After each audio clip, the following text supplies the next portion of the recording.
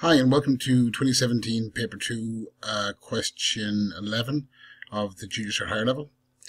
So I suggest you pause the video and just have a go at the question. I have a few hints down here, okay? Assuming you're back, if you want a copy of this set of notes with the worked answers, whatever, built in, just send me an email at shanetroy@gmail.com and I'll get back to you as soon as possible. So question 11. The coordinate geometry diagram below shows the lines Q, R, S, and T. You'll notice there's no gradients, you're not given any X or Y values. Okay, so it's a matter of, well, I suppose figuring out about the lines from just their shapes, okay. You're told that Q is parallel to S. Okay, so it's Q and S there. And R is parallel to T. So R and T are parallel. You're asked then to identify from the equation for the first three what their lettering is, and then for the last one to write down what the equation of the line is. So basically we're talking here about using y equals mx plus c. Okay, the slope-intercept form of a line. Okay, there's different ways of expressing a line. This is one way. In this form, if it's 1y equals everything else, the number in front of the x is the slope. The number at the end is where it crosses the y-axis. Okay, so first you can tell here is that with Q and R, they're crossing in the positive part of the y-axis. So they have a plus value for the C. The S and the T are crossing in the negative part of the y-axis, so they have a negative C value. So you can tell here that this is either S or T. Okay, we're looking then, let's see, at the first one here, that's with y equals x plus 3 has a slope of 1. Okay, the number from the x. This one here, which also is either Q or RR, has a slope of 2. So the one that's steeper will have the bigger slope. So Q and R, Q is steeper, so that would have to be Q.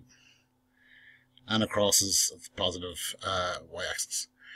Now R will also have a positive, so this would be R. This is the smaller slope. Okay, well that leaves just one obviously, so what, Q or S, this has to be T, okay. And then now if T is the one with the, I suppose the, between T and S of the smaller slopes, okay, it's y equals, now something x, okay, it'll be a negative 3, because it's parallel, okay, to what's parallel to? S is parallel to T, okay, and it would have a slope of 1 because, sorry, 2, because S will be the steeper one. T is already used up. Has the smaller slope, the less steep slope.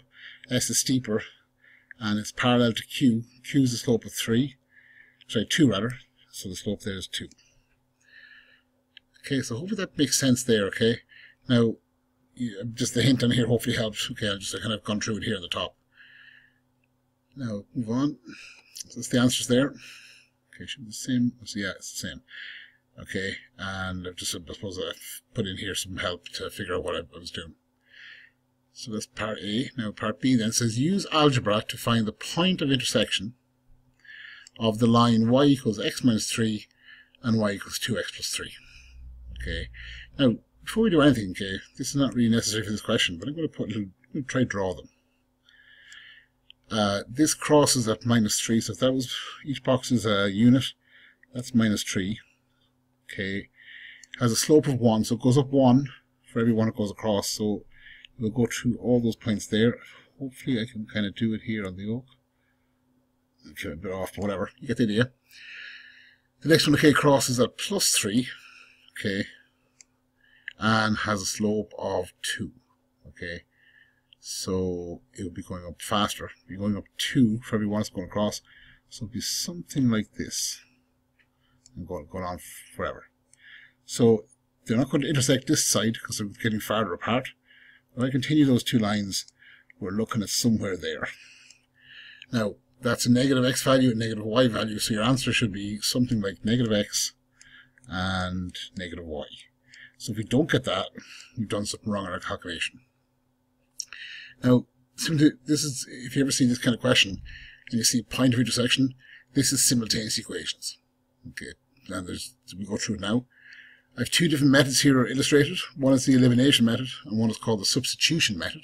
Okay, with the elimination method, I'll go through both of them. You have to put the two equations on top of each other. Now, sometimes they're called equation 1 and equation 2. Okay, just for clarity. And I'll do that here just so from explaining it makes sense. I want to make the one variable equal in size but opposite in sign. So when I join the two equations together, they cancel. Okay. At the moment, if I'm just looking at equation 1, I can never solve that because there's two unknowns. With equation 2, I can never solve that because there's two unknowns.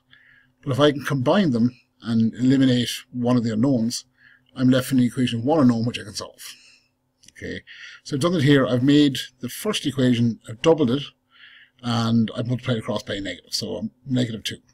So it changes the signs here, because 1y becomes negative 2y, 1x becomes negative 2x, minus 3 becomes plus 6. Negative 3 by negative 2 is positive 6. Now, I haven't changed equation 2, because I wanted to achieve this situation, where the x's were opposite in sign, but same size. Therefore, they cancel.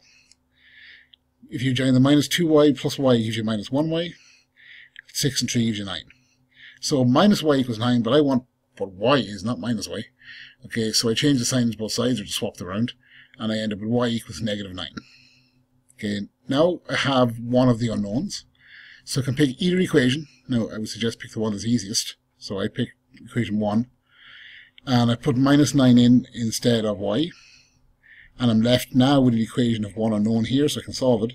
Bring the negative 3 across the equal. It was subtracting on the right, becomes added on the left. Do that little sum. Minus 9 plus 3 is minus 6.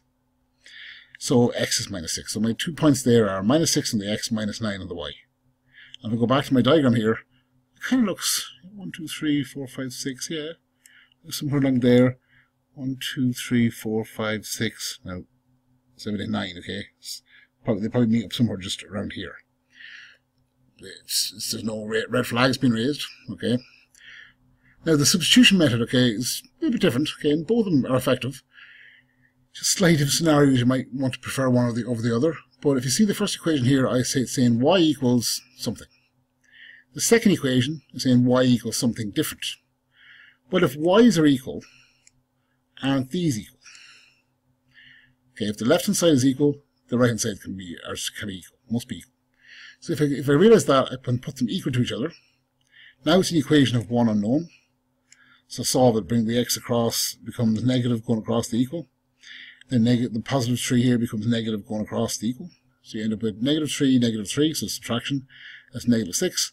2x take away x is 1x. So I found my x value. Again, use one of the equations here. So I've used the first one. And I put negative 6 instead of x. So y equals negative 6, negative 3. So that's that one there. And it's hard to see as it crossed off a little bit.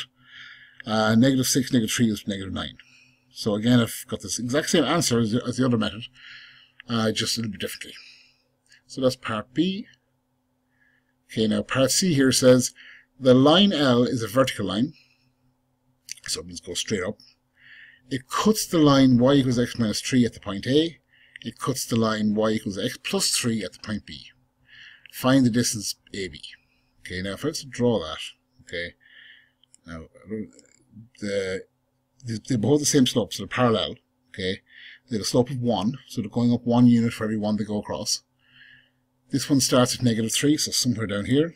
Okay, I'm going to kind of guesstimate it, something like that. This one starts at plus 3, so somewhere up here. I'm kind of guesstimating again, something like that. It doesn't look parallel. Now, at some point, it doesn't really matter, okay, I don't think. Say down here, so you've point A, and directly below it, you have point B. That's point A, point B. And we're asked to find the distance between the two of them. Okay. I've just realized I have this drawn on using a graphing package, so it's much more clear than my attempt. And that's the two lines drawn. You have the green line, y is equal to x plus 3. So you see there, it's crossing at 3, and it's going up 1 unit, going across 1 unit. So this is just done very well, because it's a package. You have the y is equal to x minus 3. Now, if you think about it, A and B, if that was A and B, okay, they're always going to be the same distance apart, because it's parallel. You have to realize that because the slopes are the same. It's 3 units, you just see that goes on the axis. It's 3 units there, and 3 units there, okay, to that point there. 3 and 3 is 6. So they'll always be 6 units apart, because they are parallel. If you understand the logic here, okay, it's easy, but it's a very different question that you might have seen before, okay. Anyway, so that's that. Thanks very much. I think that's the last question. That's question 11. See you on question 12.